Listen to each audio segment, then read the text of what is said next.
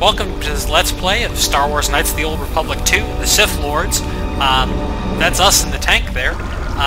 As I mentioned before, this is going to be a canonical light side playthrough with a female exile. And we'll see how it goes.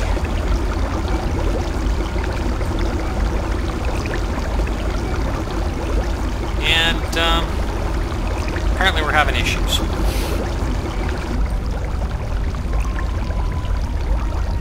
The first area here, Peragus, has some very sort of survival horror type feeling to it. Not in the sense that, you know, there are evil and powerful enemies just waiting to smash you, but it's very sort of more exploration rather than combat. This game has a lot of non-combat sequences. It also has a lot of dialogue, frankly. The amount of voice acting in this game is quite impressive, even to the point where I'm going to have entire episodes of this Let's Play which will be nothing but dialogue. I'll try to mark those in case people are sort of looking more for a walkthrough than a just sort of play of the game. But there's going to be some interesting things for me in this playthrough because this is the first time I've played the game with the restoration project intact. So we'll see how that works. Hopefully it's a beta version still, so we'll see how it goes. Now this game really takes a long time to get new things. It'll probably be several episodes before we get close, and even though you start as a Jedi in this game, you don't get a power for level 1, but you do get them as starting at level 2. It will probably be episode 40 or 50 before we hit a lightsaber.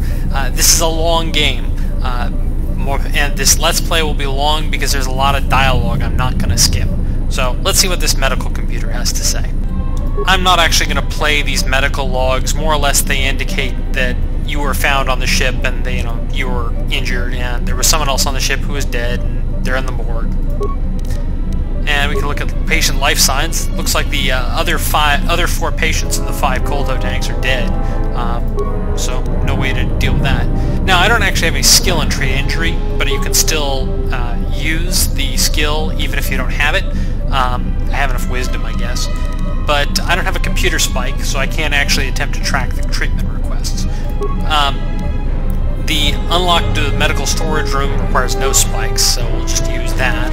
We'll unlock the door to the morgue. Now, to the right here is this lab station, which you can use to make items. I'm not actually going to do anything with it at this point. I don't have any innate treat injury skill, which means I can't really make very much. I might be able to make basic med packs, but there are a couple of them lying around, and really you don't need that much. That container there had chemicals. Chemicals are the raw material for making things off of lab stations. Everything uses chemicals if it's a lab station item, which includes implants, explosives, and medicines. Pretty much everything else is made with components, and those things work about the same way. And here we are in the morgue, and hey, dead bodies. You know what we do with dead bodies in RPGs? We loot them. And, I guess she's not dead.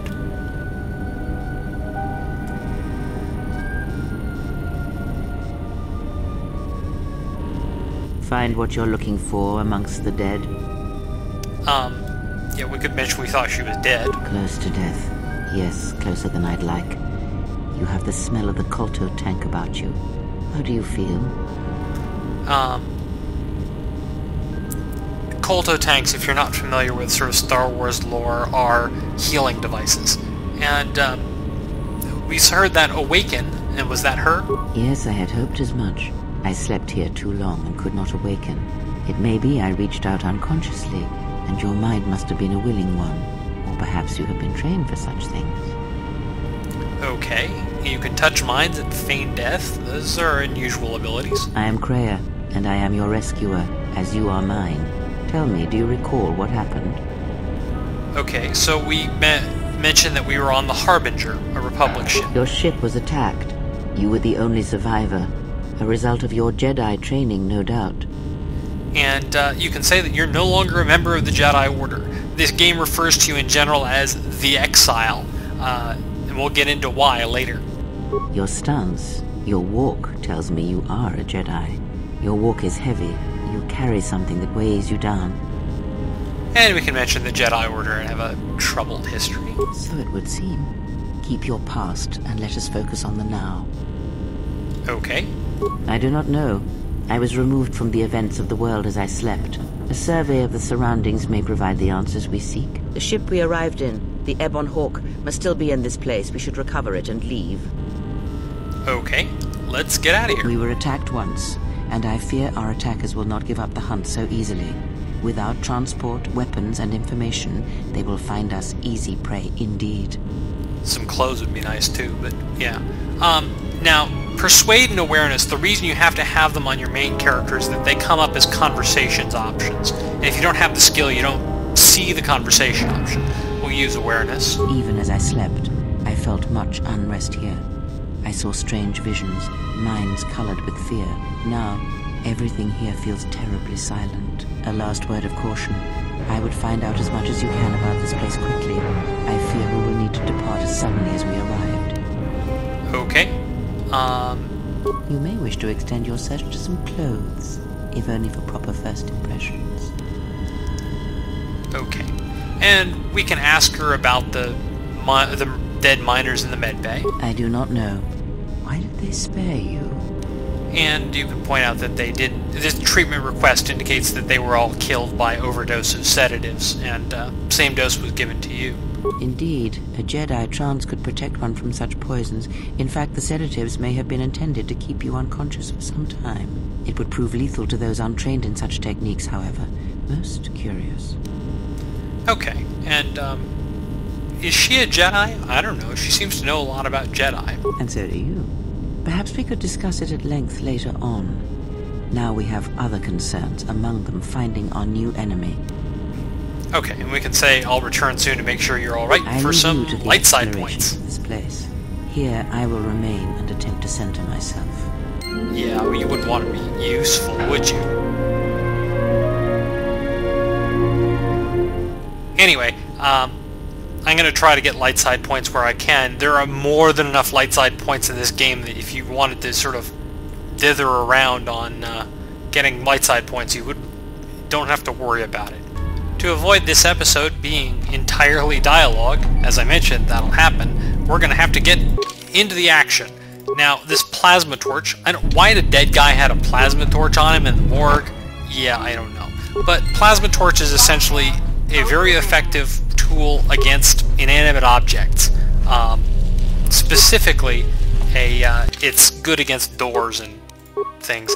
It's a lockpick, as far as I'm concerned. Since I don't have the lockpicking skill, it's the only way I'm going to get through locks. The way this game is set up, if you break things, containers, you will usually break one or more of the items in them. I'm just going to have to deal with that because I don't have the skill to deal with it. But here we are in our first combat.